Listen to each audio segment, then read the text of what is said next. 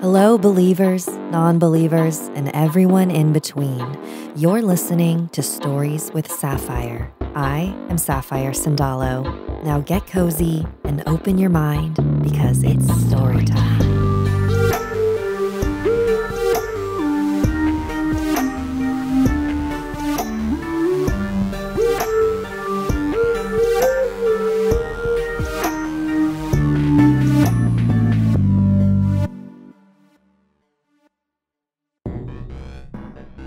I grew up in Manila, in Parañaque City, and then 6 years ago I moved to Denmark. And my relationship with the paranormal is, well, it's complicated. This is Ian Santamaria, author and senior concept artist at LEGO. I first learned of Ian's beautiful work from an illustration I saw on Instagram. Seeing that he had a passion for Filipino mythology, I messaged him and asked if he had any paranormal stories of his own he'd like to share. And he sure did. Ian was so captivating throughout our entire call, and I'm even convinced that we encountered some interdimensional interference. This story has quickly become one of my all-time favorites. I hope you enjoy. And whatever you do, do not repeat the entity's name.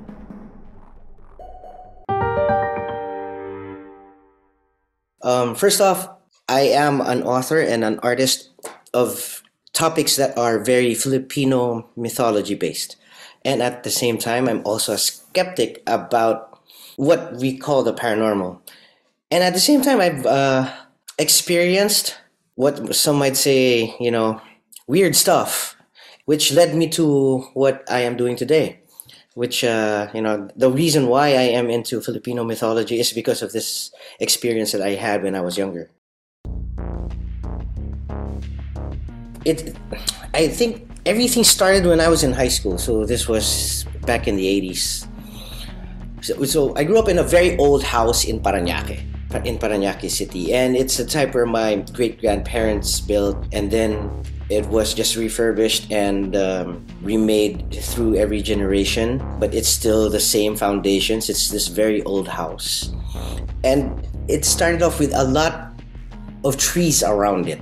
I have to paint a picture first. So it was very dense, a lot of trees. There wasn't many houses back then, and a lot of grass, a lot of very long grass around our house. And kamyas trees, if you're familiar with kamyas trees. Kamyas is this green, very sour fruit. Yeah, I don't know if it's a fruit or a vegetable. No, it's a fruit, right?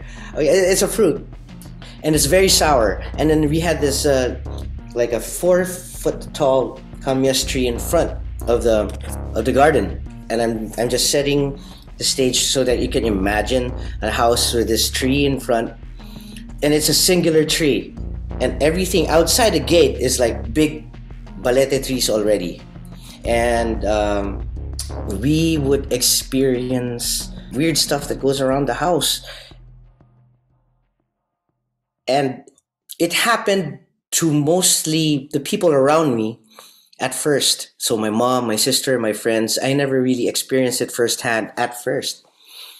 It just started with moving stuff. Books on a shelf, one by one, falling down.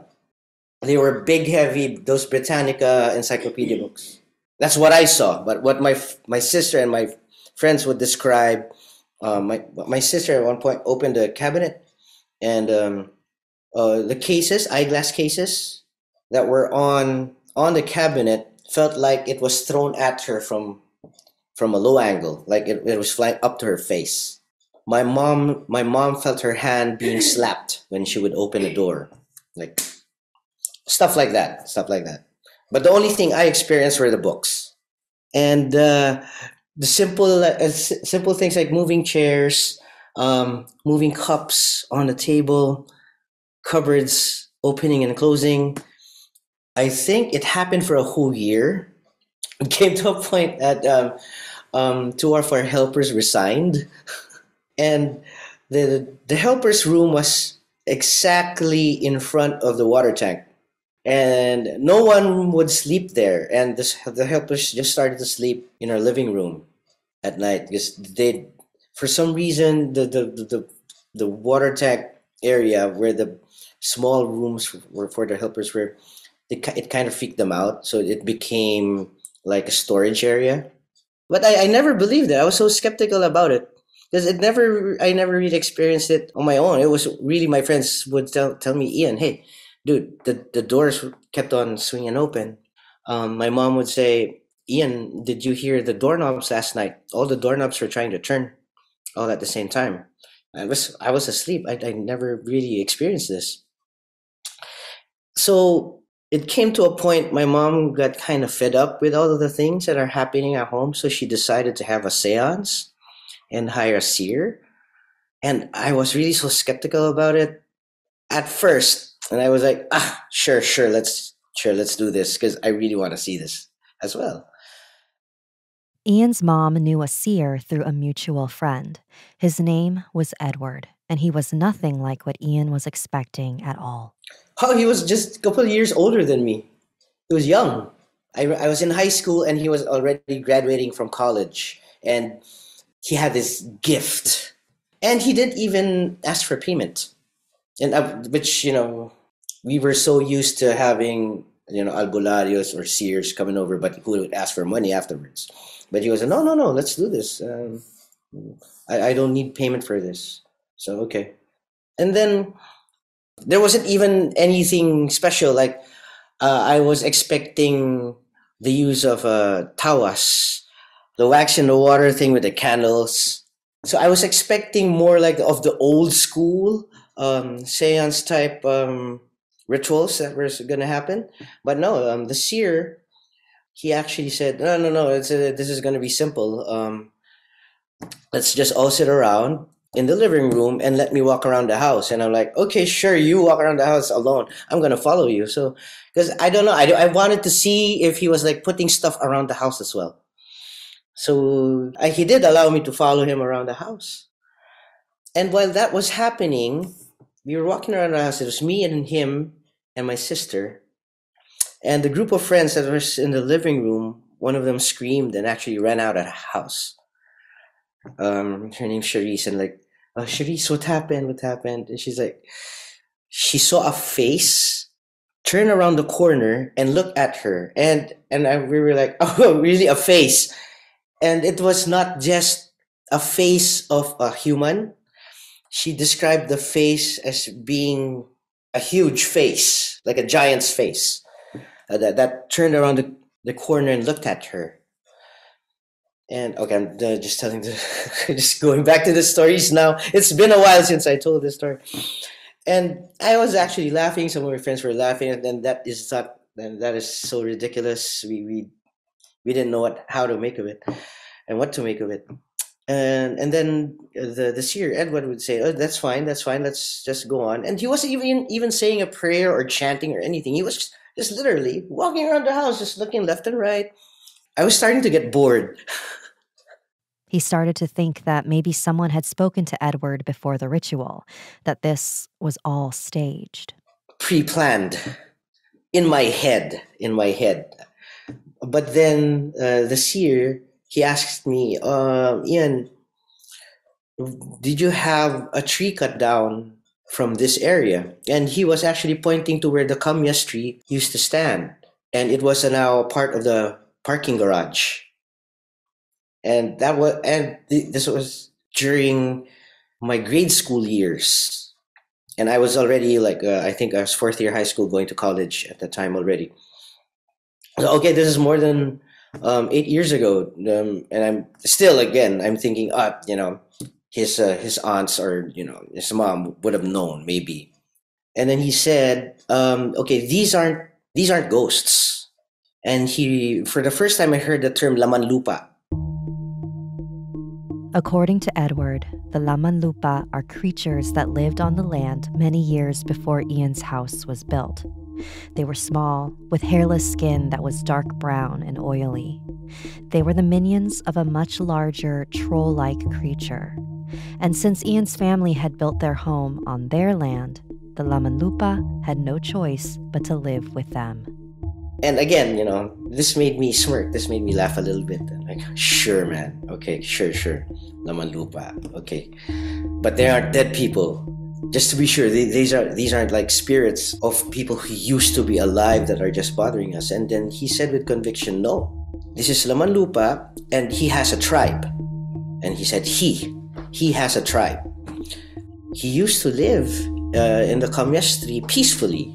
And he was able to work around you guys living here. But then since you cut it down, they moved to your water tank in the back of the house.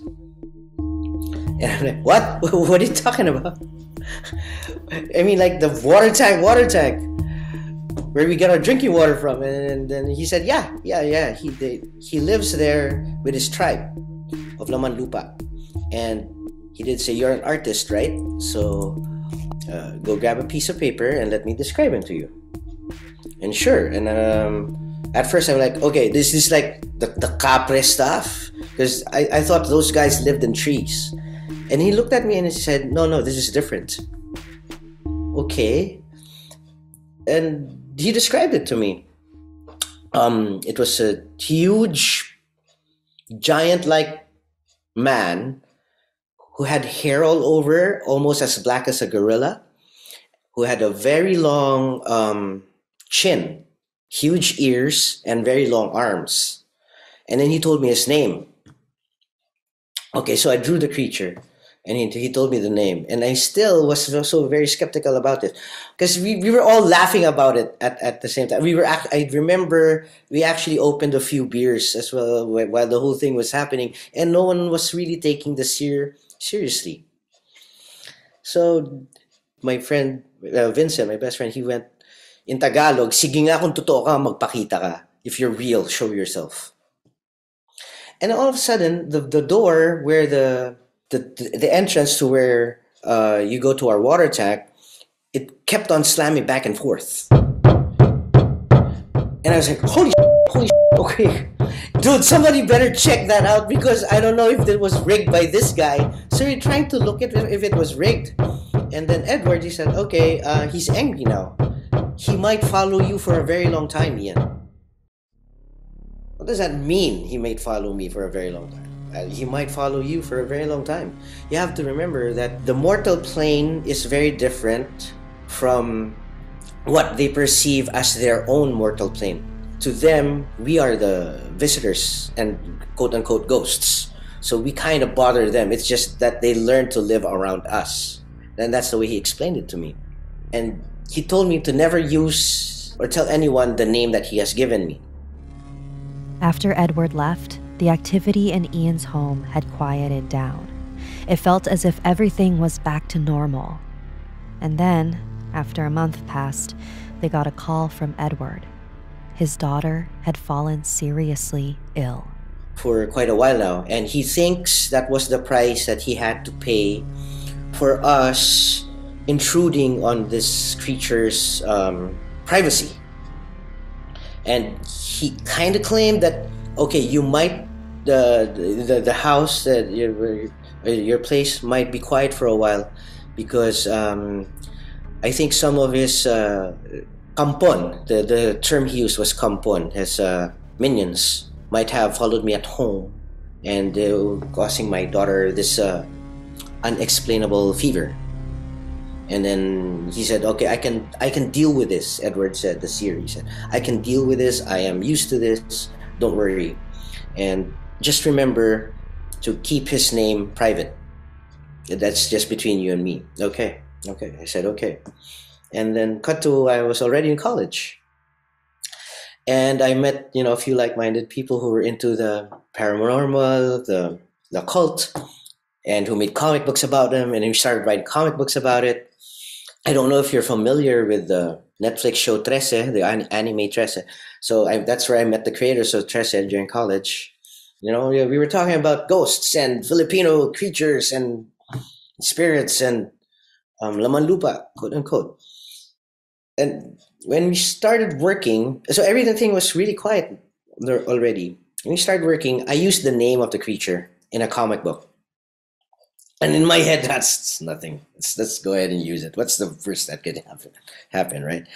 And then famous last words, no? So, The story continues after the break. And now the story continues.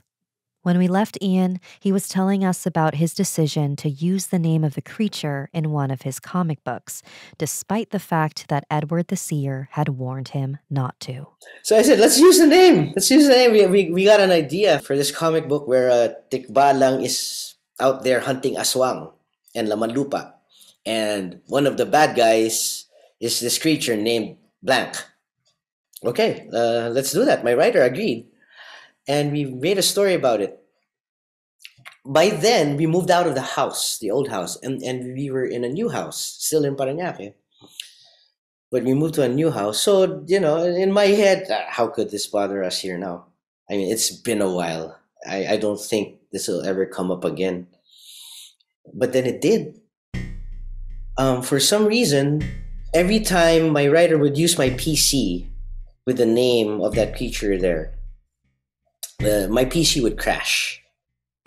It would crash all the time, and the script never got printed. It won't print. Ian ended up losing a lot of money due to this issue. He repeatedly had to bring his computer in to be fixed and examined. He even tried building his own computer to make sure every part was in working order. No, but every time I noticed that every time the name was on that file, everything in that file would be corrupted. And I started drawing digitally already, and then I decided, okay, I'm gonna do this old school. I'm gonna draw this traditionally, and I'm gonna scan the pages at my office. I was already working then. Maybe that will work things out. But every time we'd bring the file via USB to the office, it was always corrupted. And then weird things started happening in our new house. We had an old mango tree that would curve over over a swimming pool in the new house, and the mango fruits that would fall into the pool were always rotten, and it smelled so bad with the chlorine in the pool. And for some reason, there was always dead Maya birds in the, what do you call this, in the railings of the roof on the side. There were dead Maya birds, and the explanation of our neighbors back then was they have been probably eating the rotten fruit.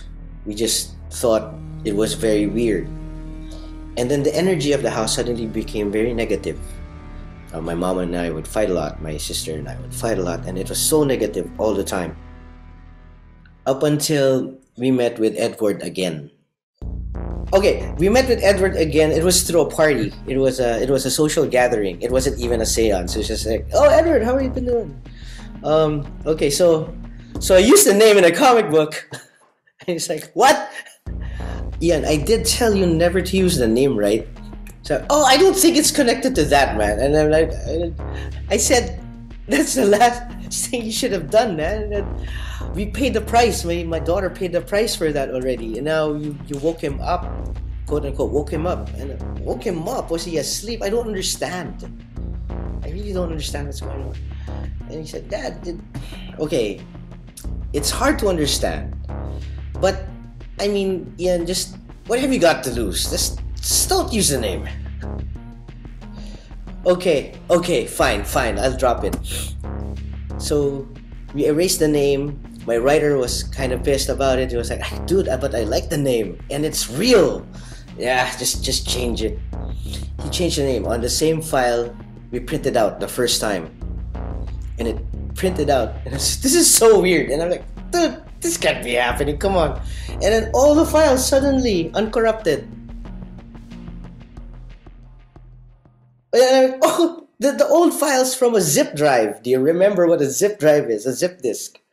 I said that old plastic giant floppy disk, it worked. And back then it didn't. And our IT guy in the office was just blaming it to, old hardware. He's like, maybe your zip drive back then could be a problem with working parts. because it wasn't SSD back then. It was, a zip drive had a lot of rotors and moving parts inside. And he said, could have been rust. It could have been a lot of things. Okay, sure. Let's do that. Ian changed the creature's name in the comic book, and it was finally able to be successfully finished and printed.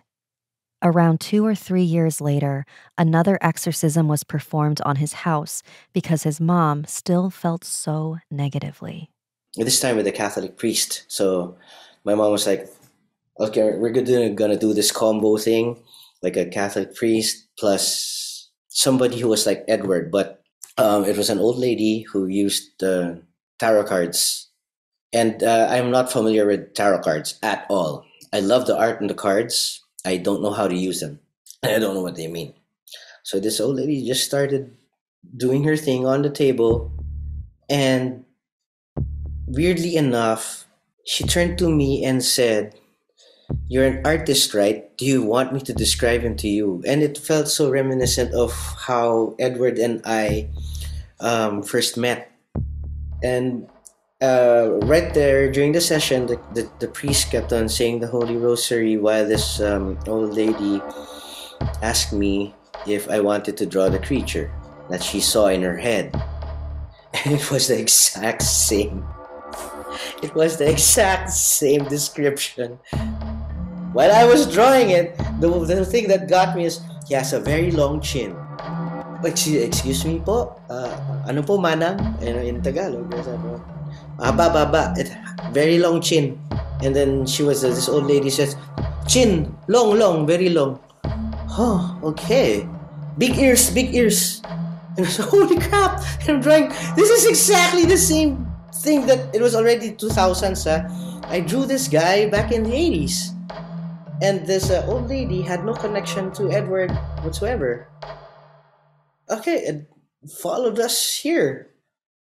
Because, and the only reason I could think of was, maybe because I did use his name. And I was, what else could it have been? And then my writer back then, Mervin, who was my writer, he's like, dude, this is so awesome, I want to use his name again. That wasn't even the end of it.